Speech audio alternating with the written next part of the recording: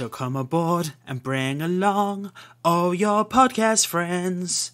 Together we will talk about all their movie scores. There's always room for shows, and maybe all them dash gun games. We are NMI. When you need more info. Not gonna lie, people, that was the best attempt I've ever actually given at doing one of these, to be honest. And if you can tell, I kind of butchered the lyrics to probably the best anime manga selling series of all time, One Piece. Speaking of One Piece, that's one of the things we're going to be talking about today, the new Netflix One Piece show. But before we get into that, hey everybody, how's it going? I'm Nate, I'm the host of NMI When You Need More Info, and it's going to be a solo venture today. So obviously, you know, we do these podcast episodes where we do discussional topics, movie reviews, game discussions, TV ideas, top lists and everything. But, you know, everyone's quite busy today, so I decided, you know, I'm going to take the reins and actually catch us up on some movie reviews, TV reviews that we've not gone around to, or I've just been able to do with while the other crew's busy. So, right, again, it's always good to be back, people. So obviously today, we are going to be talking about Blue Beetle. Yes, that's the new DC movie that's come out recently with Sholo Mariduena. We are also going to be talking about the recent Seth Rogen animated TMNT movie, and we are going to be talking about the Netflix adaptation for One Piece. So when it comes to these movies and TV shows, it's going to be interesting because, like, obviously one of these series is done a lot more well than the others. We're talking TMNT here because, like, even with the live action TMNT movies, they weren't terrible. They were okay, but they weren't terrible. And usually with the animated shows and animated movies, they have really a huge audience, and it's been going around for like 35 years by this point. But when it comes to Blue Beetle, yeah, that's going to be an interesting story, because obviously we have the whole DC controversy with James Gunn, and how, like, when it comes to DC at the moment, where is the world at the moment? We're not in the Snyderverse anymore, we're not in the Gunverse at the moment, but Blue Beetle seems to be in this weird grey area that, I'm not going to lie, we'll get into the review for it, but there's some interesting talking points regarding that. And finally, yeah, we talk about One Piece. How does this adaptation hold up? Like, obviously we have the anime that's out, there's like 1,070 episodes by now. We've got the best-selling manga of all time, probably one of the best animes of all time, been going since 1997. But how does it compare? Because obviously Netflix really hasn't done well with their anime adaptations. I'm talking definite Full Metal Alchemist. They did Full Metal Alchemist, and also obviously Cowboy Bebop, which we didn't do yes, we did a review for that, I believe, so please go listen to that episode where we did back in the day.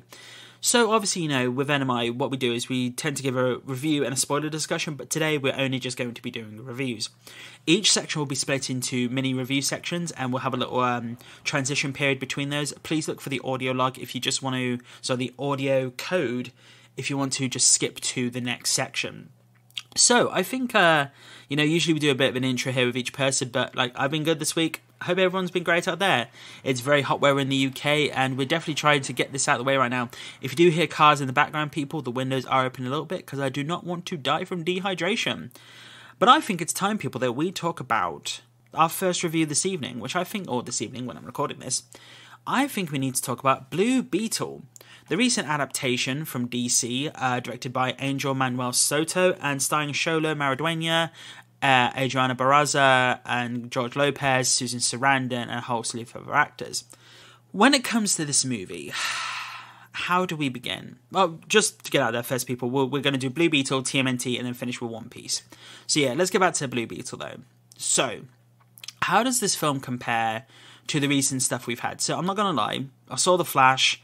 I gave that movie a 7, and I'm not going to lie, I think I gave that rating a too high for that movie, because revisiting the movie, seeing how it is, I think it's a 6 at best. I really do. Maybe a 5, because I think some of the actors in the movie do a good with what they have available. And I think the director, he did the best he could. You know, The Flash went through so many rewrites, so many reinventions and how it went, but we're coming to Blue Beetle now, which is he is the official start point of the new DCU. James Gunn has come out and stated that, no, Blue Beetle is actually the first DC character that's going to be transitioning over to the DCU, not the Gunverse, just the DCU. But he's not the official, like, narrative movie. Superman is going to be the first inclusion of all those characters in 2025. Well, that was the date, obviously, with the writer's strike going on at the moment. But how does Blue Beetle fare? Obviously, you know, this movie was supposed to be a TV movie on HBO Max, and when people hear that, they'll go, oh, it's going to be a TV budget, like, you know, the CGI is not going to be great, the acting's going to be subpar. And I'm not going to lie, the villains in this movie are very basic villains. Like, I think we do get a slight interesting backstory with one of the villains. I wish that was sort of grown out a bit more, but we don't really get that with Susan Sarandon's main character, Victoria Cord, who is the sister of Ted Cord, one of the first Blue Beetles.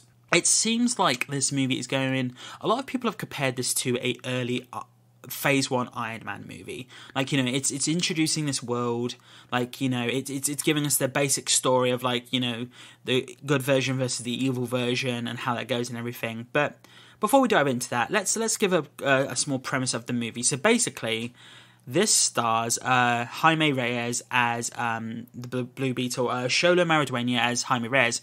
Just left college, he's come back home to his family, and he meets his friend one day, played by, I'm trying to find her name here, Bruna Marquinzi.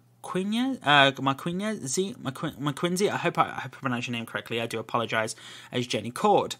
She plays the daughter of Ted Cord and also Jaime's love interest.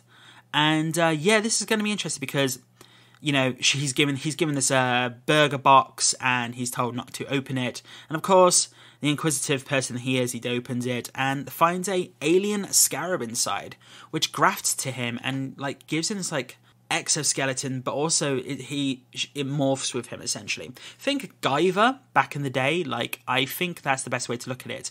Obviously, Blue Beetle became more prominent in the Young Justice series that came out in recent years, the animated series for Young Justice, and I thought it was a great like interpretation of the character. If you've seen that show, I'm hoping we get the conclusion of that character, because there's this whole storyline with his character specifically and how the Beetle plays into it, and I'm hoping that does play into it going forward. But a big part of this movie is the family, the superhero aspect, and how it plays out compared to other DC films. We talked about the budget very briefly. The budget doesn't really show as bad as people think. Like, The Flash had a $200-300 million budget, and the CGI is quite bad in that movie. Like, it's really quite bad. But the director, Angel Manuel Soto, has actually come out and stated that he didn't want to overwork his VFX artists, and also he tried to go for as much practical as possible, and that really shows in the suit that Xolo wears. Like, the Blue Beetle suit, I feel, is an astounding creation, and props to the, apologies, I'm going to mute my phone there, but props to the actual, designers of the shoot. So, just looking through Wikipedia here, because you've got to find those good names sometimes. Props to the creator, Myers C. Rubio, and the team from 9B Collective. So basically, they were inspired by, again, Young Justice and Injustice. But, like, I'm just reading it here. So they were trying to, because obviously with the Blue Beetle suit, they tried to do a Deadpool effect where his mouth moves and the eyes are interact and everything. And they do an excellent job. Like, I think this is one of the best comic book accurate suits we've had in quite a while. Obviously, we have our Spider-Mans, our Iron Mans, Doctor Strangers, like Marvel specifically. Batman has always been a mixed bag. I think the Batfleck suit is perfect in my eyes, like the first Batfleck suit. But they've done an amazing job here, and I feel that when Jaime does first get the suit on, it's like a horror sequence. It's absolutely brutal. Like, it feels like a horror movie, like a body snatchers type thing, but it literally switches from horror, thriller, taking over a body, to this comedic sequence of like the suit essentially initiating itself.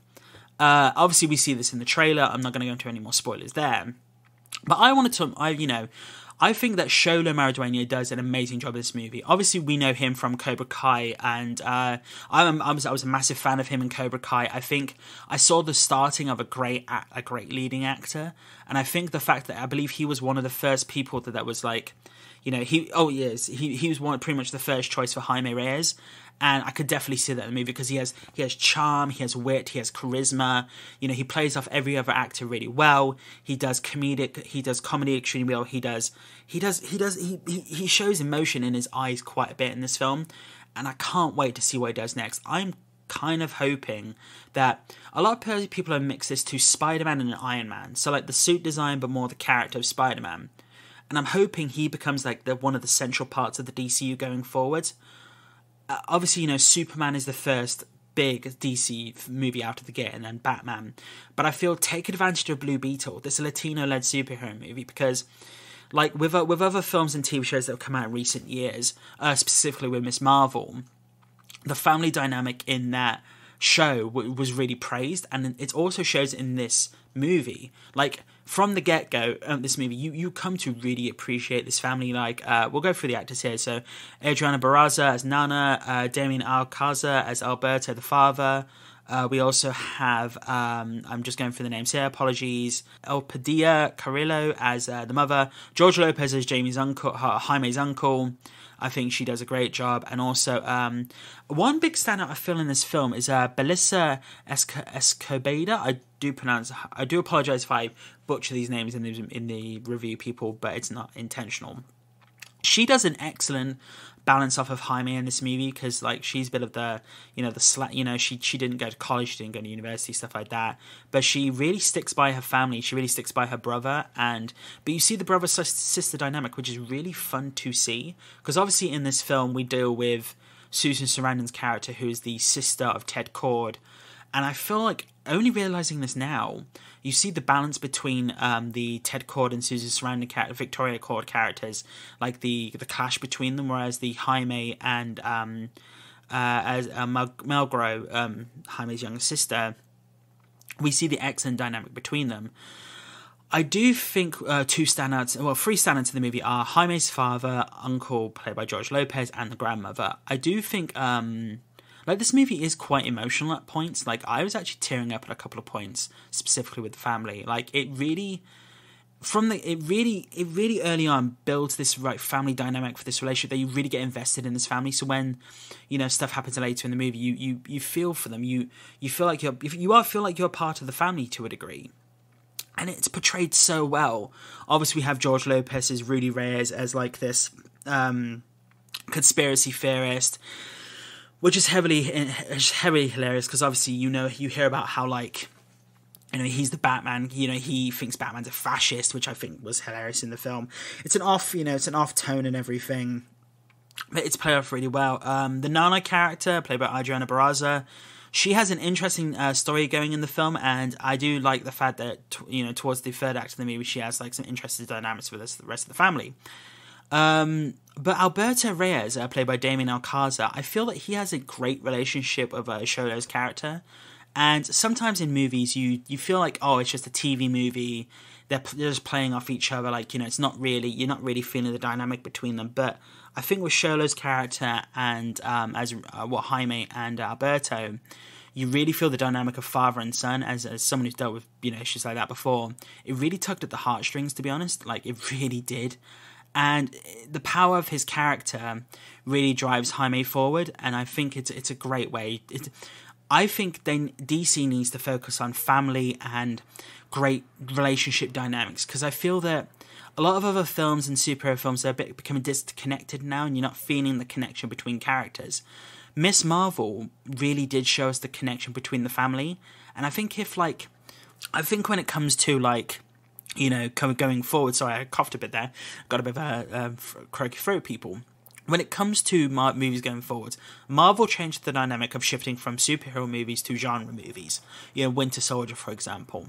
But I think when it comes to Blue Beetle and Miss Marvel, they're showing us the family dynamic. We got that in Guardians of the Galaxy a little bit to a degree, but it wasn't a true family. It's like a family that came together. This is a true family.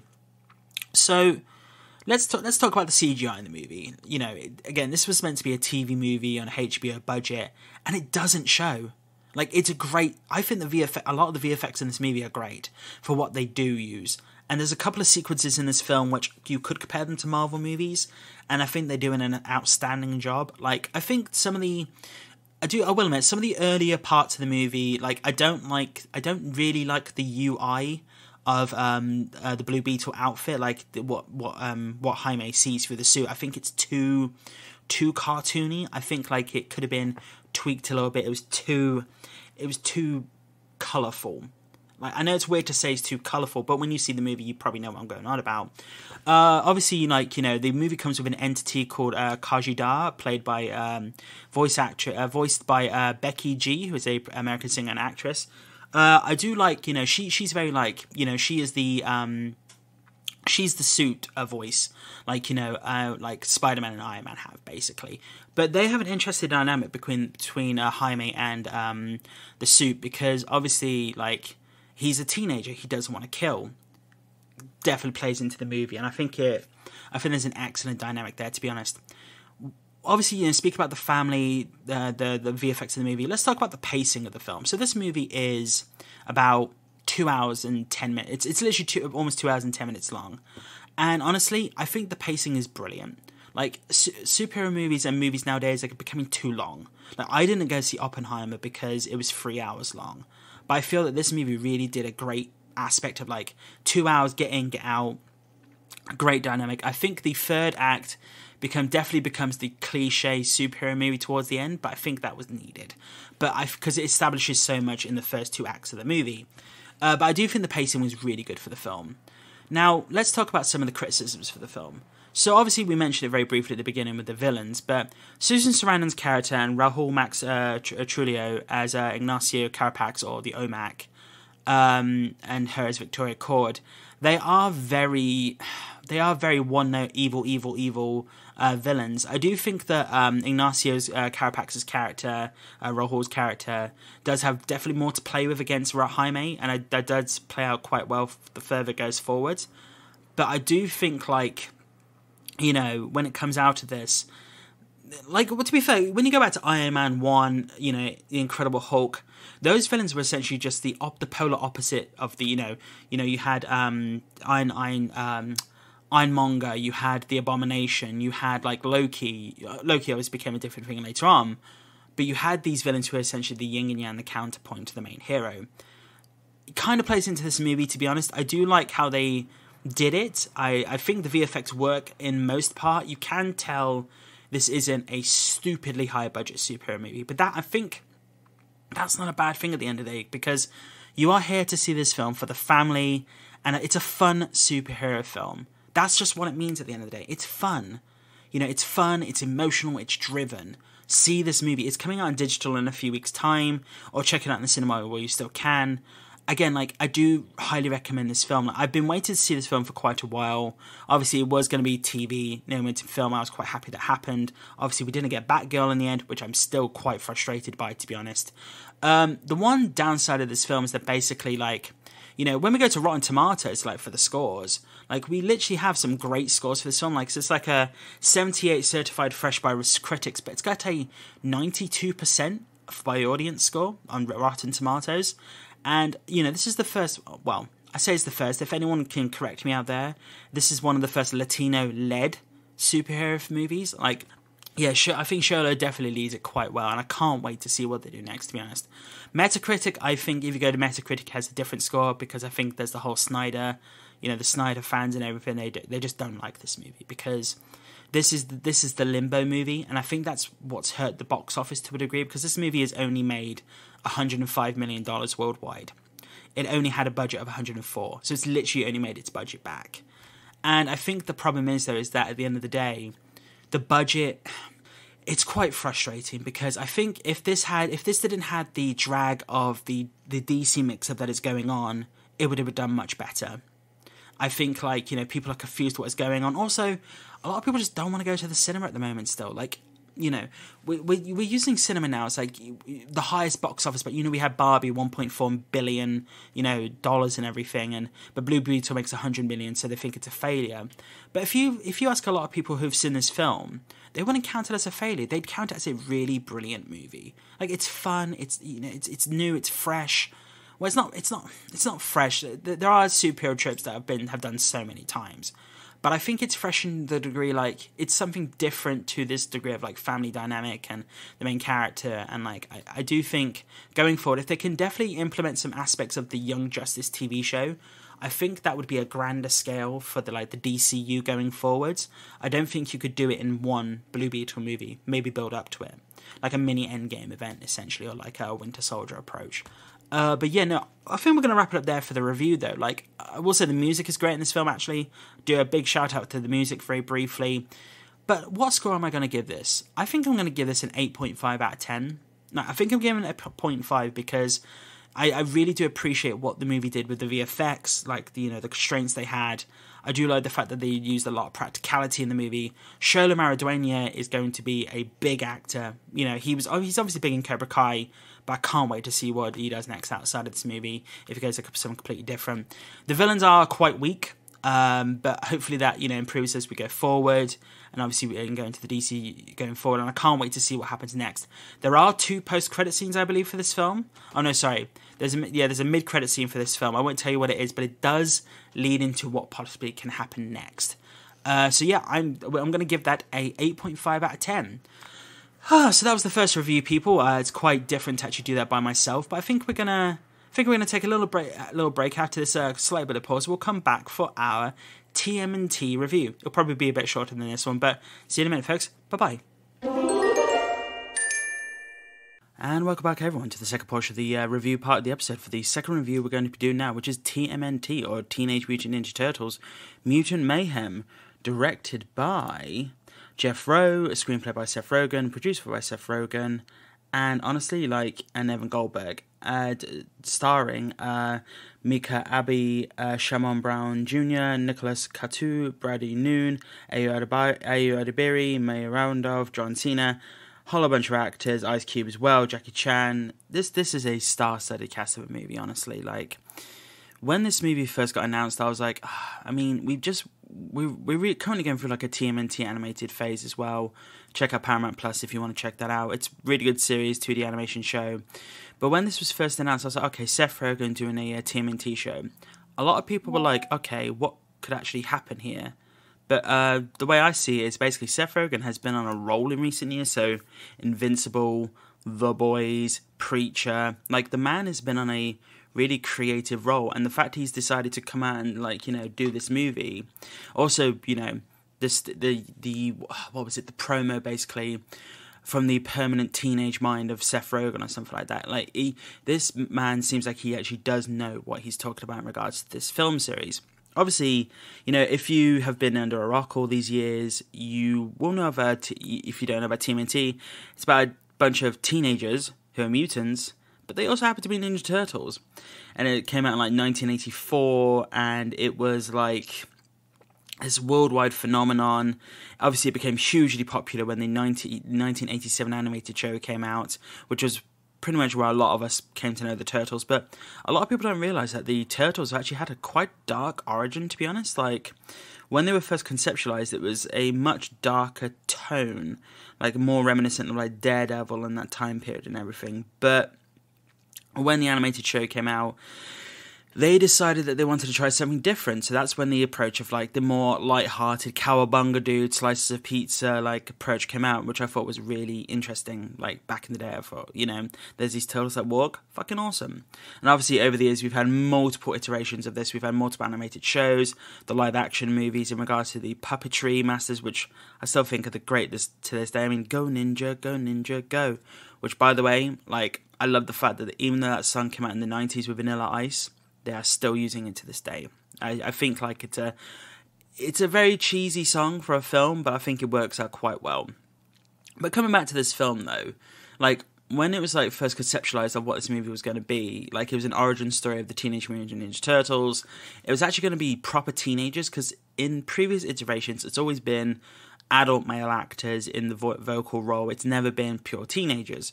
Whereas Seth Rogen decided this time around, no, we want actual teenagers playing the part.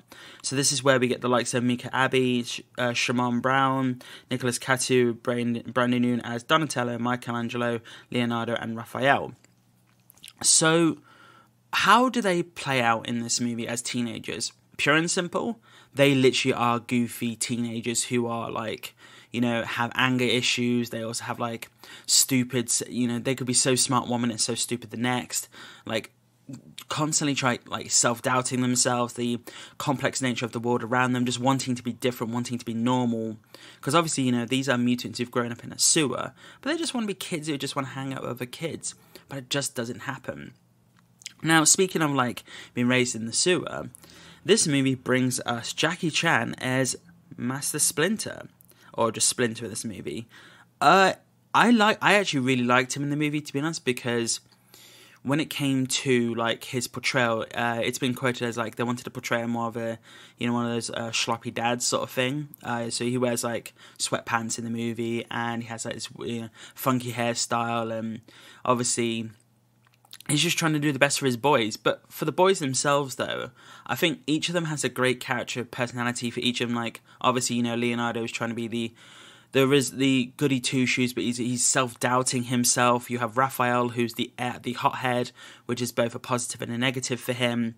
You have Michelangelo, who's the goofy, loosey type, but he's got this hidden like talent among him. And then you got Donnie, who's obviously the technician of the group, and he's just in a wonderment of the world, amazed at the world, basically. Now, I think, like, watching the movie, you definitely feel the dynamic between these characters. Like, you definitely feel that they could be brothers. And it was stated, like, by Seth Rogen in a few interviews that during the recording process, he actually had most of the voice actors who were working together in scenes, voice those scenes together, which created a more relaxed environment, a more, like, natural environment for these people to do the vocal recordings for. And it really plays into the film. Like, honestly, like, when these characters are talking to each other, it just feels natural, which I think is really awesome. Obviously, you know, bring in the likes of Ayo Adebiri as April O'Neil. You'll probably know her most recently from The Bear, and she does a great portrayal of April O'Neil in this movie. She is trying to essentially, like, make her name in the world in more ways than one. I don't want to spoil it, but it definitely plays into the movie that well. And her first interaction with the Turtles is quite unique because the way she explains it and how their first interaction, you think, oh wait, no, that kind of works out, to be honest. But I'm not going into spoilers for that, but it's a really interesting way of going about it. Now, we come to the film, the villain of the film, or like the people that are like swaying the Turtles to a degree, and that's Ice Cube as Superfly. Honestly, like, he is a mutant, he's a mutant fly who's leading a bunch of mutants, and he wants to, like, you know, make himself known, but also make sure his mutants are safe. How that goes about in the film, it's fair. But also, like, you know, Ice Cube does a great portrayal of, like, Ice Cube just is a great actor in general, but I think when it comes to this film, like, playing up against the Turtles, the dynamic there, whereas the Turtles, they've not really been in society, they've not, like, seen part of society. Superfly, he has seen the ugly part of society, basically. So it's that dynamic going on there. Do the TMNT boys get twisted into helping him, or does it go a different way? The interesting thing is, though, like, when it comes to, like, all the rest of his crew, there's such a star-studded cast. You have John Cena as Rocksteady, Seth Rogen as Bebop, Paul Rudd as Mondo Gecko, Hannibal Buress as Genghis Frog, Post Malone as Ray Fillet, Natasha and Demetrio as Wingnut. Like, all these people are part of his gang, and the art design in this film is spectacular. We'll go into more art specifically more in a second, but the art design for these mutants is really good, and it's very unique, and I love how the narrative plays into their journey as well. Like, they may have a much smaller journey than Superfly and the boys and everything, and even Splinter to a point, but they have a minor journey as well, which I think plays out quite well into the movie. So let's go on to the art style and animation for the film. So obviously, using the old magic of Wikipedia, turns out that the animation was done by Micros Animation in Montreal and Paris and Cinesite in Vancouver, but also, so the director, Rowe, actually did Mitchell's vs. the Machines, which, by the way, if you've not seen that film, definitely check it out. It's on Netflix or whichever channel you could possibly get it on. It's a brilliant family movie, and I think that's actually hits in the nail on the head there. And, you know, Rowe has done, like, you know, has done multiple animated movies about family now, and he definitely understands the dynamic when it goes into that. So just take a look here. He's literally directed. Oh, so he was a co-director on the Mitchell's vs. Machines. Apologies, and he's also done Gravity Falls and Disenchantment. But yeah, he did a great job with Mitchell's vs. the Machines. Highly recommend checking out. But when it comes to this film, though, he does mention about how, like, you know, when it comes to animation now, Into the Spider-Verse has essentially led this new animation revolution, like trying to create unique designs, trying to push animation limits to above its limits, going beyond its limits, essentially. And I feel that this film does that in its own right. So whereas it's quoted here somewhere, I'm just trying to look for the quote now, Rowe described the films as more of as a North Star, in which, like, he takes the art concept of, like, sketchbook design. Like, he actually, like, asked his artist to be not as, like, embrace the imperfections, draw like teenagers, like, make it more sketch based and more like clay. It feels like there's a claymation element to this movie as well, which oil painting, claymation, sketchbook design. It's very frantic. It's not refined, and this world is slightly more chaotic in that respect. Like, it's mayhem. It's a mayhem to a degree, and I think the art style is really unique to this movie because obviously with Spider-Verse, that leans more towards the more comic book like inspired looks. Every character has a unique design, whereas in unique design to their multiverse or their universe, whereas in TMNT, it really does play into that quite well, and I think the art design is brilliant for this film. So yeah, definitely points on that part. Speaking of the runtime, people, like, this movie is 1 hour and 40 minutes long, like 100 minutes long. Perfect time. Like, literally, you get in, the movie starts going, and it's a case of, awesome, we've got the story out of the way, we know where we are, we know where we're going. And I think the pacing of the movie is really good. I will give this the movie.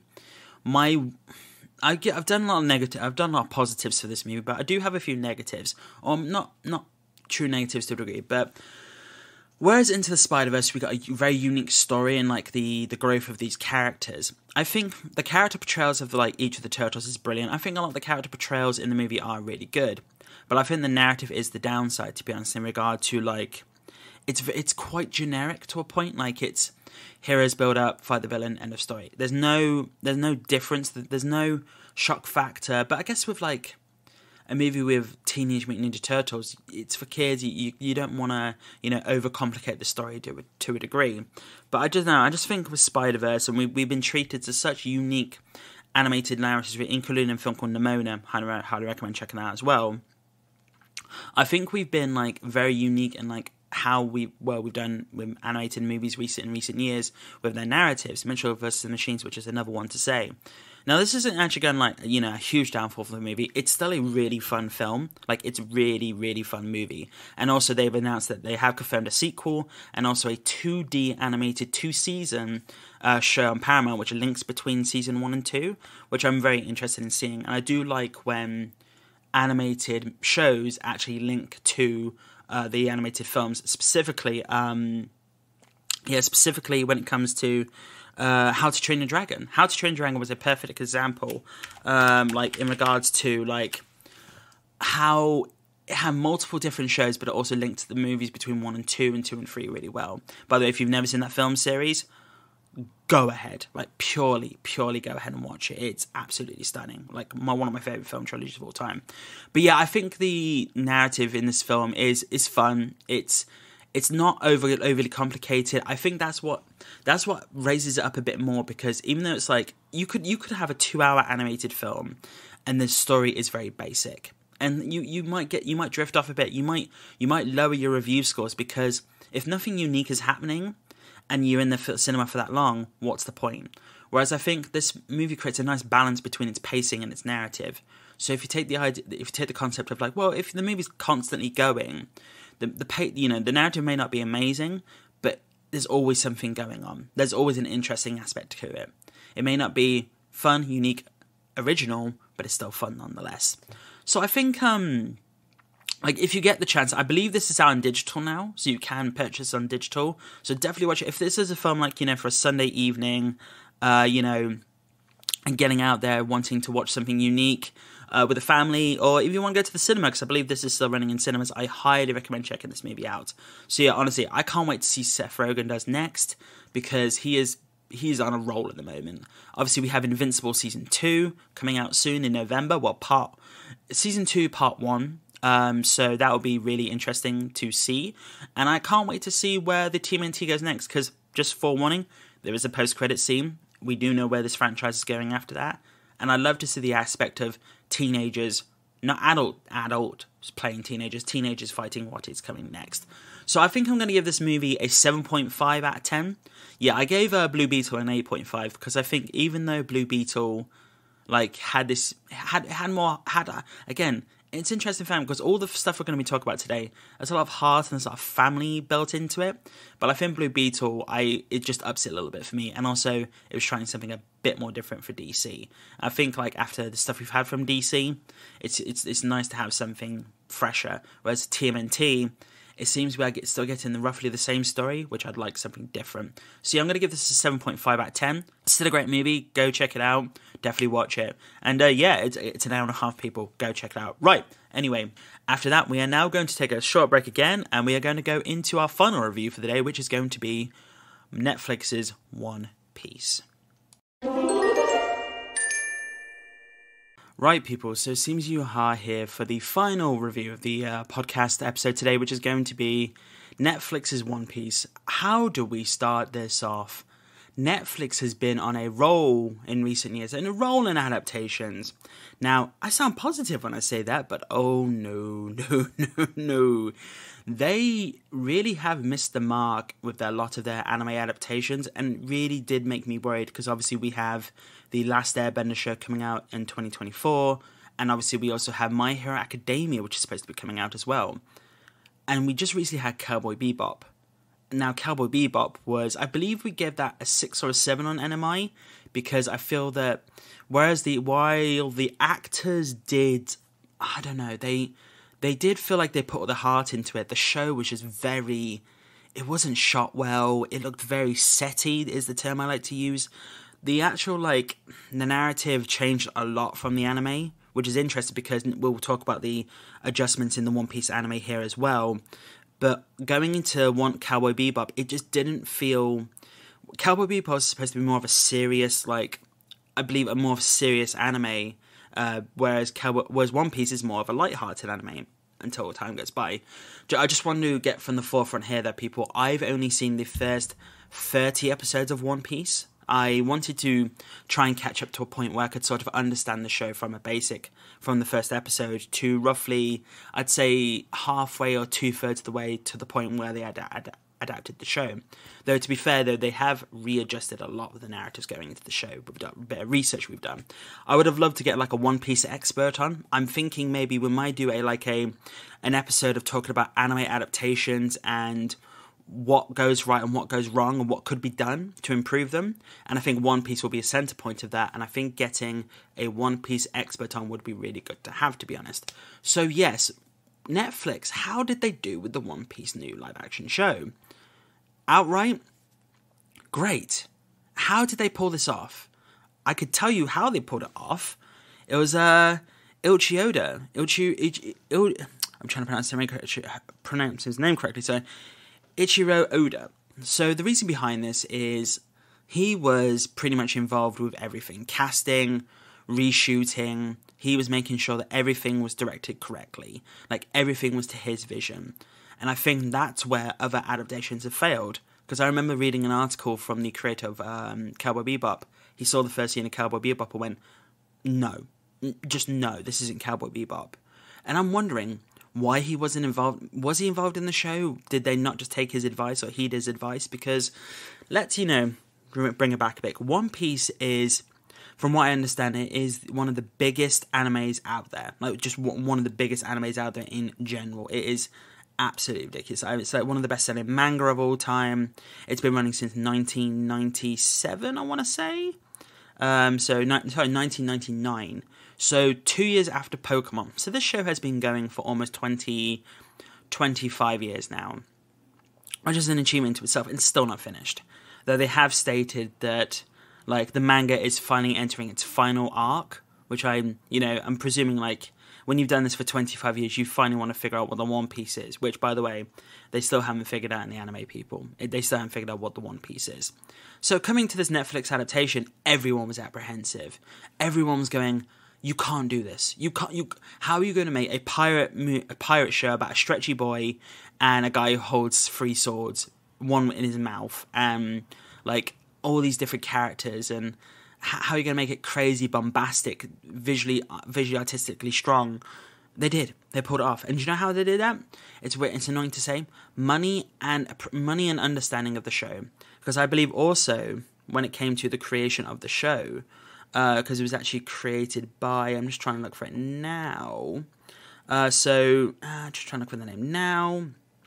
Basically, turns out that one of the producers, or basically like one of the creators, he stated like he watched this growing up and he really grew an appreciation for the show, and it was only after like he spoke to Oda, I believe, that, or he spoke to the Netflix and talked about like the understanding for it, that it was the passion behind the role. He knew what this show needed. And I love that. Like, I think if you have someone who truly understands the source material and also brings the creator in, it gives you that sort of like strong backing that no one's going to step down. You're not going to be able to create, you're not going to be able to turn the show from what it is into what is something it shouldn't be. And from both One Piece fans and non-One Piece fans alike, everyone is praising the show because One Piece fans are understanding of like you can change the source material. Like there's a narrative where basically a character called Kobe, he is in the first episode, but he has stuff like 700 episodes down the line that you don't meet him for a long time, that they bring into the first season to create this sort of parallel between him and Luffy and their progression to be the best Marine and to be the best pirate. Now, we get other characters within this as well, and obviously with One Piece, it's about, let's, go back a bit, it's about a character called Luffy who has this devil fruit power where he can stretch himself. He's played by Iñaki Gotti, and honestly, this guy has, when he talks, like, he has the energy of Luffy. I'd Google the YouTube video people, Luffy meets Luffy, and also Luffy meets the creator, and the creator, like, was involved in the casting process, and he literally stated, like, you are Luffy. And the guy, he tears up, like he feels the passion for this character, and it's like it's in the veins of like Robert Downey Jr.'s Iron Man, Tom Holland as Spider-Man, Henry Cavill as when he was Superman. Like it's these, and also when he was Geralt of Rivia, these people have a passion for a character. They put that all into it, and I think when you watch the show, he puts his all into it. Like, a lot of people will say he's not as bombastic or over the top as Luffy from the anime, but people are understanding from the anime and also from like the live action, you can't go too far. You can in certain aspects, you can't go full anime because you just can't do it. So I think adapting it to an interesting point works out really well. So let's talk about some of the other characters. Emily Redder's Nami, who's sort of like the thief and everything. She has this interesting past with another character in the anime, which we won't talk about for spoiler reasons. But initially, she just seems like this sarcastic character who just doesn't give a damn, and she just wants out for gold or something specific, and she's just out for herself. She has an interesting character dynamic as the show goes on. All these characters get deeper as time goes by. Then we go on to Makenyu, who is a Japanese actor. His name is, he plays Roronoa Zoro. He's a bounty hunter, pirate bounty hunter, and a master swordsman. And he actually fights with 3 swords, one in his mouth. Yes, that's true, people. He fights with 1 sword in his mouth. Now, for his character specifically, I do want to cut off to the point of choreography in this movie and the fight scenes. Whereas other anime, you get like very close-up shots, you don't know what's going on. Other shows have had this issue as well. In One Piece, you do essentially get clear-cut shots. You get this amazing choreography. Makenyu, as you came out, stated he wanted to do as many stunts as he could. Like, I believe he did pretty much all his own stunts in the film, with some exceptions for the more extreme stunts. Don't verify me that. I believe I read an article, but I believe that's true. And he does a great portrayal in this character as well. He brings a sort of like calm essence to the character, but such a cool, suave facade, and like then he becomes such a badass later on. Excellent portrayal in the movie, and he has some interesting dynamics to why he wants to be the best master swordsman in the world.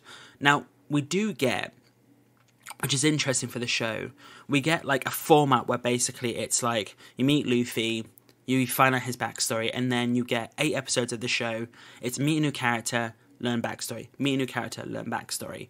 And basically, it's filling out this crew. It's filling out the Straw Hat crew, which I think is really needed for this type of show, because for the love and appreciation of these characters, people want to know what these characters, what drives these characters, and how people can become, engrossed in, or so, become enamored with these characters, love them, become part of their family, essentially. And honestly, I think that finally sets in when we get to the characters of Usopp and Sanji, played by Jacob Romero Gibson and Taz Skylar. So Usopp is more like this, he's more the comedic aspect of the group. He's a marksman, he is an inventor, He has an interesting dynamic with another character in the show. We won't go into too many spoilers, but he brings the more comedic element to the show, really. Him and Luffy play off together really well, but when it comes to the serious aspect, he does have some serious scenes as well, which works out really well. And then we come to Tasuku as Sanji. A lot of people love this guy. Like, he's originally supposed to be French in the adaptation, because basically, when it came to the nationalities of the show, Oda has actually stated that he actually written each character's origin. So I believe, like, Luffy is Brazilian, so he is played by a I'm trying to get his he's played by a Mexican actor in the show. Nami is supposed to be Swedish. Zoro is supposed to be Japanese. So Usopp is supposed to be from South Africa, and Sanji is supposed to be France. Now it's interesting because in the show, Sanji has more of a British. He's more of a British character and more suave. Well, he thinks he's suave, but he's the chef of the group. But he's also like a martial artist. Now he has an interesting dynamic because we go to we have a couple of episodes set on a ship. You may see it from the trailers. It's like a restaurant ship, and it's interesting dynamic with a character from that. So when it comes to this crew together and how they build up their relationships, I think it really plays into the show. You can definitely feel it. So let's talk about some of the other characters. I'd like to talk about Buggy the Clown, voiced by Jeff Ward, and people might know him from the later seasons of Agents of S.H.I.E.L.D. This guy, when I first saw the anime, and I was like, oh my god, this guy cuts himself up into tiny, tiny pieces, and he can fling himself about, and how this goes. I honestly don't know how they're going to pull this off. He has whereas Inaki does a great portrayal of the energetic Luffy, enthusiastic Luffy, Buggy is just crazy to a point. He's over the top. He's crazy. But it's not to the point where it's annoying. It's to the point where you could really appreciate the actor's devotion, like the passion he's putting into the character. And his dynamic against Luffy works out really well because he has a direct connection to Luffy as well, which is quite awesome. And then we get to the Marines. We spoke about Morgan Davis's Kobe briefly. Character who meets Cabin Boy in the Pirates, and then Luffy rescues him, and he eventually joins the Marines because his dream is to be a Marine. Now, as we mentioned earlier, supposedly, from what I've researched, Kobe doesn't reappear for a long time, and this is like after a massive time skip, and he's more of a successful Marine by this point. But for the purpose of the show, they decided to change things around and bring him back. So Luffy wants to be the world's greatest pirate, king of the pirates. Kobe wants to be the world's greatest Marine, or just a great Marine who helps people. And it's an interesting yin-yang, it's an interesting balance between these two of how that plays out. How that goes throughout the show, sometimes it can be a little bit cheesy. Like, I'm not gonna lie, there are some lines which could be adjusted slightly. I do think, specifically with him and, character, his, now, in the first episode, you do get, like, his reservedness, his nervousness, but I do think as time goes by, you start to see the cracks away at that chipping away to bring the, like, the unreserved, not the unreserved, but like the powerful Kobe to the front, the passionate Kobe, the going to stand on their own feet, essentially. Now, as we go by, eventually, what happens is Vincent Reagan comes in as a character called Vice Admiral Garp. And he is determined to catch Luffy and the pirate and the Straw Hat crew, and Kobe gets pulled into that. Now, Garp plays an interesting role in the show. I think he portrays it really well. I'm looking forward to see where it goes next with him as well. I do think, like, if you come into the show expecting really serious characters, really serious villains, you're not going to like it. I think, like, you're not going to like the show. If you want, like, really serious pirate, no. If you come to the show thinking it's comedy Pirates of the Caribbean, or, like, more energetic, over-the-top Pirates of the Caribbean, you will really enjoy it, to be honest. And I think, like, I'm really hoping this gets a second season, to be honest, because... That's right, people. That is right. We got a second season for the show. Obviously, I had to do a quick interjection here. Obviously, this episode was recorded before the second season got announced, but they did it, people. Netflix's One Piece did it. They broke the Netflix curse with an anime. They're finally getting a second season, and boy, cannot wait at NMI to actually see this. But yeah, just want to do a quick brief intro, interlude there, people, just to let you know we are aware of this at NMI and it's recorded beforehand. Anyway, back to the rest of the episode. Like, it's, from what the news we're talking about, it's beaten, so it was the top show in 84 countries, beating Stranger Things Season 4 and Wednesday. It has dropped to number 2 in a couple of countries just because of one movie, but a lot of people are stating that's probably because everyone has wanted to watch it in the first weekend, which means the metrics put at the top, and now it's gone down a little bit. But no doubt people might, it might come back to number 1 next week, and, we'll see what happens there. Now, it's been said that the Season 2 scripts are written, they're ready to go, but they're literally waiting for the writer's strike to end. As soon as the writer's strike finishes, it will be out within 12 months as soon as the writer's strike finishes. 12 months to 18 months, it'll be out.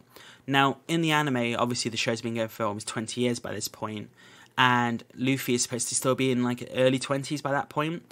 I think what's going to happen is like they're going to start trying to work out how to condense the show even more, because I don't think we're going to get 20 seasons of the show. I could see maybe 8 or 9 seasons, maybe 10 at a push. Now I think if we have about 20 seasons of an anime, like it is literally 20 seasons at the moment, I know the way they wrote it, like they do the East Blue arc for the show, which is about the first 50 to 60 episodes. Now, if they can condense that even more, like or just like work out a way to condense it, I think you could have an interesting point there. Or maybe 1 or 2 seasons have 2 more episodes just to fill that gap in, essentially, as long as the pacing works. Because, by the way, I've seen some of the characters that are coming up, and this show had an $18 million budget per episode. And it shows. It really does show for some aspects of it, especially for the VFX and the fighting. It also does definitely prove the stretchy aspect can be done correctly. So there's hopes for Mr. Fantastic in Marvel, yeah. But going forward, there are characters I don't know how you're going to do in live action. Like, you could possibly do it. Like, I'm looking at stuff like Detective Pikachu. What else do we have? Pirates of the Caribbean is a good example, specifically Dead Man's Chest.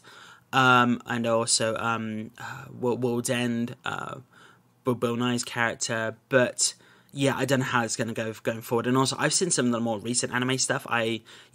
Twitter and everything, and people think Dragon Ball is insane. I watched the start of One Piece, and I spoke to a few people about this. The latest anime is fucking insane. Like, they have inspired by Looney Tunes level insane. And I'd love to see how they could translate that into live action. I'm hoping to God that basically everyone has loved this show. Like, that's the thing, it's getting praise from mostly everywhere. It's getting 7 to 8 to 9s. Some people are giving it 10s even. Like, just for the pure appreciation that what they've put into this show. But I'm hoping it gets a second season. Right? And it's ready to go. And I'm hoping, we get to see where these characters are going to go. Because it does end on sort of a chapter, it's the first chapter is over. So what I'm guessing is they will be doing each chapter as the show goes by, because looking at Wikipedia at the moment, we have season 1, which is 60 episodes, which is probably the first season, and season 2, 3, and season 2 and 3 of the anime are only 30 episodes, and then season 4 is 39 episodes, so that's 69 episodes, right? You could do the next 3 seasons in one Netflix show, possibly. I haven't seen that far in the show. I may be wrong there, so if I am, please correct me, people. I would love to get questions and responses to this and see what people think. But I do think working it out, 1,000 episodes. If you condense 60 into a season, you could work it out that way. Maybe create some movies as the time goes by, because I know they have One Piece movies, and just see how it goes. But my rating for this show, so I gave Blue Beetle an 8.5. I gave TMNT a 7.5. Do you know what? I'm going to give this a 9. I really had fun with this show. I didn't hugely know One Piece going into this. I tried watching some of the anime. It is dated now, by the way, 4:3 ratio dated, and it's quite frustrating because for some reason Crunchyroll doesn't allow the English dub outside of America, Canada, and Australia. I believe it's Australia, but for some reason Europe still only have the Japanese dub. The Japanese dub.